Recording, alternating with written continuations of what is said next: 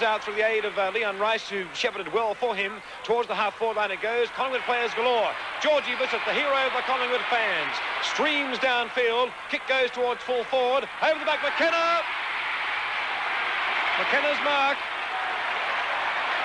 Peter McKenna from 35 metres out, directly in front. Collingwood's lead is 5 points at the 17.5-minute mark of this final quarter. McKenna has 3, and a goal here would be invaluable. Would be vital, Peter. Vital is the word. Let's watch it. Drop punt by McKenna. The goal umpire doesn't move much. It's there. 4th goal to Peter McKenna.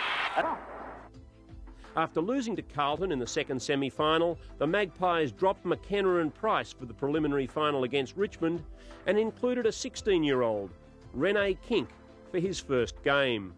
We'd played successful because that's all a coach could ask. It's from the knock, a big knock by Roberts, but he infringed against Jenkins. A little bit unfortunate, I'd say, as I don't feel it was intentional, but nevertheless, whether it's intentional or not, the free kick must be awarded. In this case, it goes to Graham Jenkins. Jenkins being a force so far, opening up as the first ruckman. Favouring the drop kick, a long kick by Jenkins, wide over Dean's head, but Bissett backs him up. Bissett takes the ball, a short kick, and it's taken by Kink, I should say. Rene Kink, the replacement for Peter McKenna today. He's wide on the forward pocket, close to the boundary, right on the boundary line, as you can see in the screen there.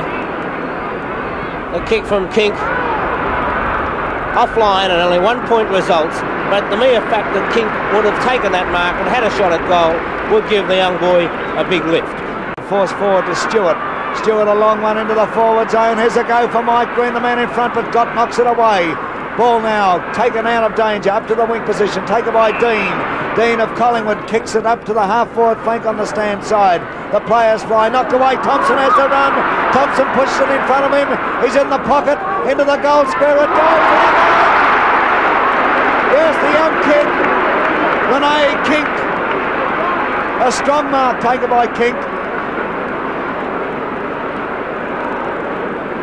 16-year-old lad playing his first full game. What a day to come in. You can see the angle he's on. It's an acute one. He kicks and he's put it through. 8.5 minutes into the second quarter. Well, it's good for Collingwood, Mike, that they can answer a Richmond goal as quickly as that. Richmond have to be able to get a couple of quick goals in a row without Collingwood being able to answer it. It was a good goal by Kink then, and I'm sure Dick Clay is not particularly happy at the moment. I don't think the lad is overawed, Bob, by the occasion either. Well, no, I understand before the game when somebody said to young Kink, "Are you worried?" He said, "Clay's got the worries, not me." Get the knock, but it comes back now where Lamb collides with his own teammate in Kevin Bartlett, and out of it all we see a Collingwood free kick to Cranage. Cranage with the ball. Cranage drives it to the half-forward line. Green coming across, couldn't hold the mark. It comes back to Bartlett, and Bartlett's knocked out of the way by McGee. It gets forward to Bissett. Bissett goes short, looking for Kink, and Kink accepts the mark. Kink has kicked one earlier in this. To Sheedy to Stewart. Stewart now towards the wing position on the member stand side, and a good mark taken there by Doug Gott.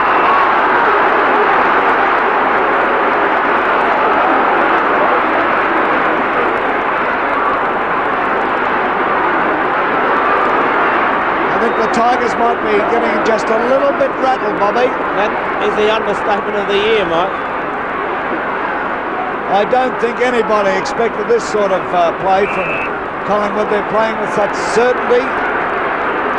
15-yard penalty. Another one as well, Mike.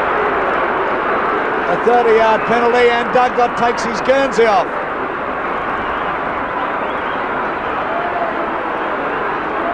Oh, well, anything can happen in football.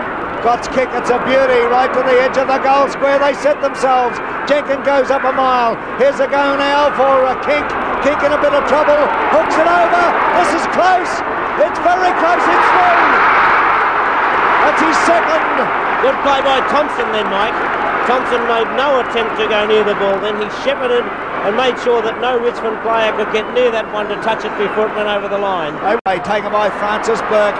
Midway through the second quarter, he started to hit his straps. He gets into the wing position. Mark taken by Thompson. Down for one, but he gets it across to Cranage.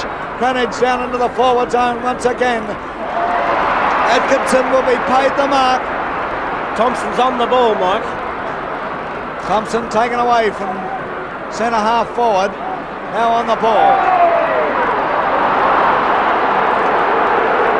Wearmouth will take that. Wearmouth, you just couldn't see him kicking the goal from here. He gets a lead, but oh! Wayne Richardson pulled in a one-hander, and umpire Bill Dell is bringing the ball back. Oh, I think everybody thought it was pack-up time at half-time. But oh, heck, what a comeback.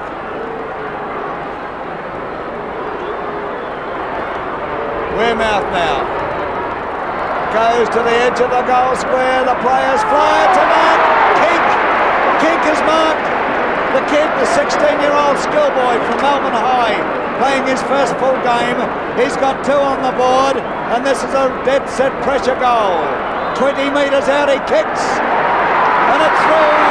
That's his third, and Collingwood is still there. Well, there's no doubt he's got the right temperament, Mike, to play football.